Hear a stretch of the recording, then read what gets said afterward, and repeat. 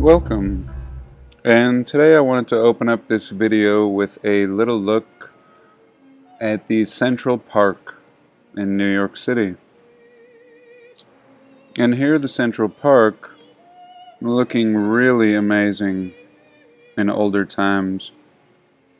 And originally I saw this in a Global Vision video, and he was showing some of these older photos of Central Park. I'm gonna interrupt my own video for a minute here and ask you all who have the ability to get on Twitter to go to YouTube's page and ask them to restore Martin Liedtke's account.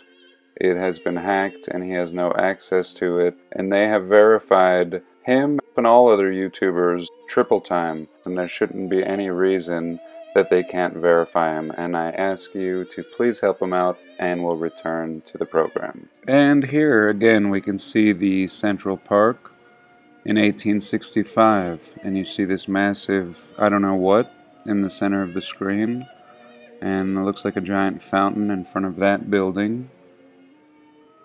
And just a lot, a lot going on for this time period.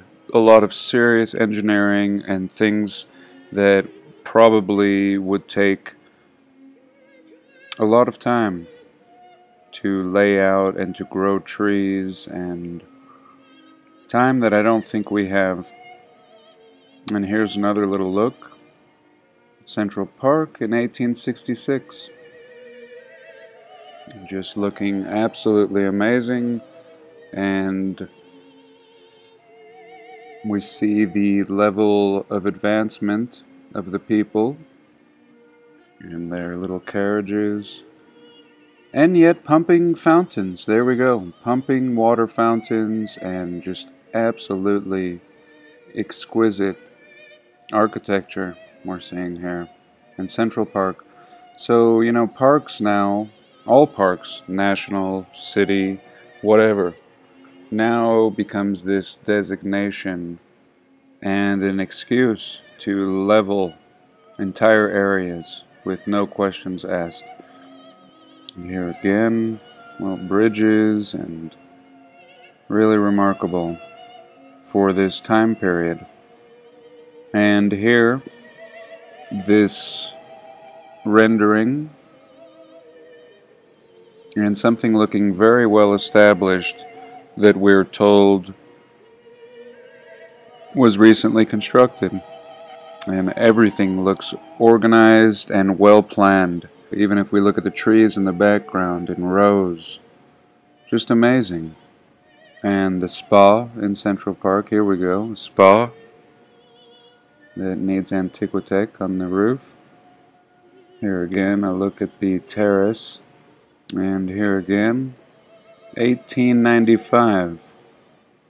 So fortunately this was preserved.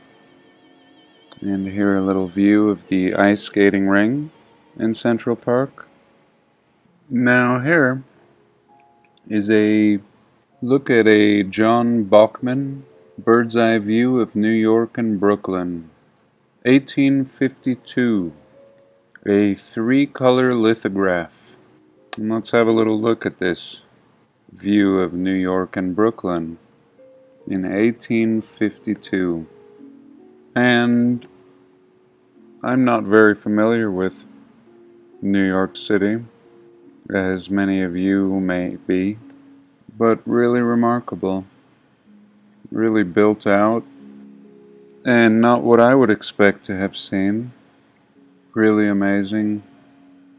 I think I recognize this cathedral, and really not looking like any kind of a new city, looking very old and established. And for maybe the last 20 minutes I've been looking at older pictures of New York, but I really wanted to share. So I've hit screen record, and I think we'll just work our way backwards and just have a quick little peek at what led me to this point. But I'm really amazed with everything that we see in this lithograph, looking more like a European city of some type than New York City, and the city just seeming perfectly laid out. And really, I was looking for a bird's eye view of Central Park, and I originally saw this in a Global Vision video. And what are these back here? These amazing structures. And really, Central Park just being built out remarkably. And again, I mean, I'm sure that this is, they might say that this is some water treatment plant. I'm not sure without getting into it. Structures everywhere. Antiquitech and amazing roads that used to run through the Central Park, and even these little depictions all around here were just fascinating. And in his video, he was also showing this Fort Wadsworth, the first United States military base. And actually, if we have a little look at this Fort Wadsworth, here it is, and just mind-blowing. I mean, this thing looking more like some kind of Roman aqueduct.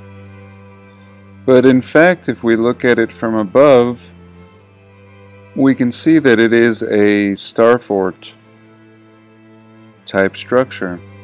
We have the star shape.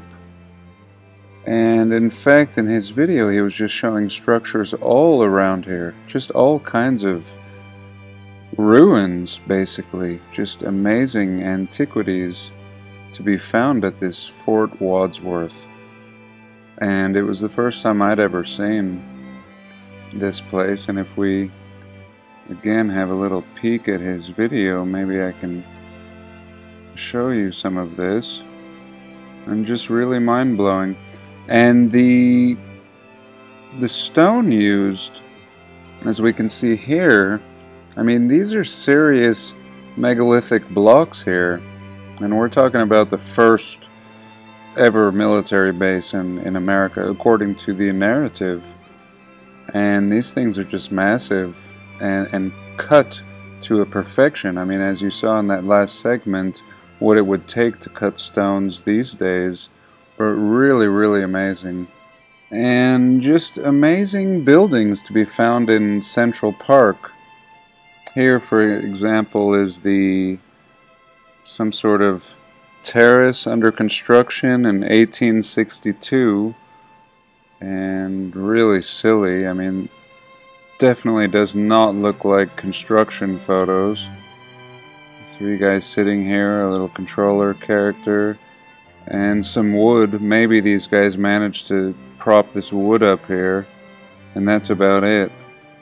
But this is just beautiful, and this is just some little part of Central Park, just some little probably leftover, and there were tunnels and just amazing, amazing, amazing. Again, just almost like leftover from something much greater. I mean, if we look, we can see how this has been leveled, this seeming like a flat area where, you know, another structure may have been, this looking like the base of something grand and glorious that must have towered high above. But I just thought I would share that real quick. Construction photo. And the Brooklyn Bridge itself just seeming really, really old. And I mean, if we see this type of stone that they've used, I don't know. I don't know. That's all I can say. But this just seems really old and of an older style. The stonework itself having a much more European feel. And here as well, I mean, this is just a little, this is like the off-ramp for the Brooklyn Bridge. Just the off-ramp, and really seeming, again, like something in Europe and not in New York City. Here again, getting a look at the stonework on the Brooklyn Bridge. And there's a little plaque here, 1875, but I don't know, just really seeming much older. These stones almost seeming like solid pieces under these archways. Really beautiful. And here's another under construction photo of the bridge. Again, just seeming really old. And perhaps this tower had another purpose. I don't know. Maybe there's some earlier pictures, but really jumping into a pretty completed structure here. Pretty aged. And now let's have a little look at the Statue of Liberty. In case you're new to all of this Statue of Liberty is standing on an old structure. And while everybody is so mystified with this statue, most fail to recognize that the structure that it's standing on is something much older and from a much older civilization. And this is called a star fort. And star forts are some of the oldest structures found in the world, and with no exception. And some of them are small, and some of them are as large as entire cities laid out in this fashion. And our historical narrative seems to have left these grand and glorious structures out of history, and rather just put something on top of it. Certainly has worked when it comes to pulling the eye away from the real point of interest. And in fact, it looks like we see two different eras. This now also seeming like a different maker than the much older star fort below it. And yet this is older than the statue that's standing on top. Perhaps in older times there was a giant obelisk on this pedestal. Not sure. But nevertheless, a star fort. And we often talk about who this prior civilization may have been. Were they Atlanteans, Tartarians, Phoenicians? And especially when pertaining to the kind of Greco-Roman style, as we call it in modern times. But when it comes to these star forts, not a clue. Not even seeming like the same people. And again, if we take a little peruse over to the Fort Wadsworth, not too far away, we again see something very beautiful and tucked away as if it is not interesting. And I have never seen this before, where most of us have seen the Statue of Liberty. But these antiquities are hiding in plain sight, but usually with something to detract our eye. In the case with the Star Fort and the Statue of Liberty, obviously the statue detracting the eye. And in this particular case, the bridge. Well, this just seeming like some uninteresting thing under the bridge, but no. This is much more interesting. And the narrative, like I said, tells us that this was the first military outpost, and really not seeming like much of a defense mechanism with all these windows. I mean, just seeming like a big invitation to be invaded. And this is a great mystery, and I wish that I was here right now to explore this. Very fascinating. And in the video that Global Vision was showing, he was showing all kinds of interesting things around here. It's not just this initial structure under the bridge here, but all kinds of ruins Look at all of this. And there's tunnels going under the ground. I mean, this is probably one of the more remarkable things I've seen in quite a while. What is going on here, and why have we never heard of this? And it really seems like it's in disrepair, overgrown, and it seems pretty obvious that we are not really meant to know about this. And I'm not going to get into it today as far as the narrative is concerned. Rather, I just wanted to share and get your take on it. Really, really remarkable. You know, a little castle. And even in Central Park, there were castles, and I found some amazing pictures. But I am going to try to keep this one short today. Even though I wasn't going to talk about this, I'm always fascinated with the artificial coastlines. Just trying to wrap my head around what it would take to create these artificial coasts. And some people might say that they're natural.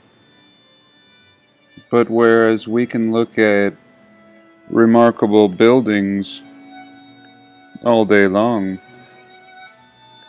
but to create coastlines and shape them at will is something that I've never heard a story about. The land not looking natural at all. And here, proving my point on accident. Whereas these right angles are anything but natural.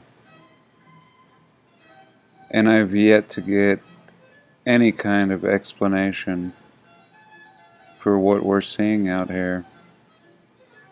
And even on this small island,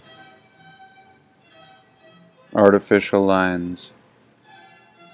And why don't we just stick a little pin here and call it a wrap. Thanks so much for watching. Do have a blessed day. Please like, comment, and subscribe.